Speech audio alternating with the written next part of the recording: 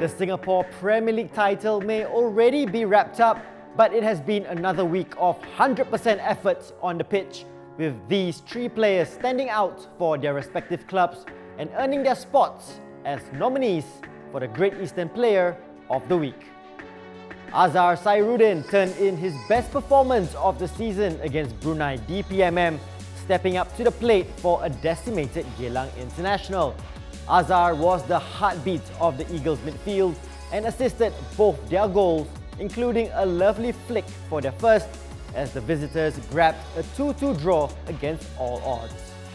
Try as they might, the young Lions simply couldn't find a way past the Great Wall of Balestier Khalsa in their 1-0 loss.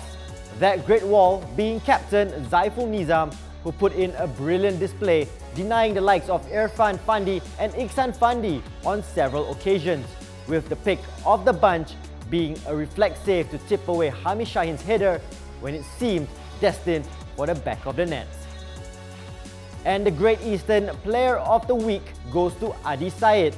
The DPMM attacker is enjoying his best ever season, and he was on fire again this week, winning the penalty for Volodymyr Priamov to score in their 3-1 loss to Albirex Niigata in midweek, then single-handedly helped his side earn a draw against Geylang with a stunning long-range strike and a perfect cross for Brian McLean. 10 goals and 9 assists in 18 games now for Adi, which is a fantastic return.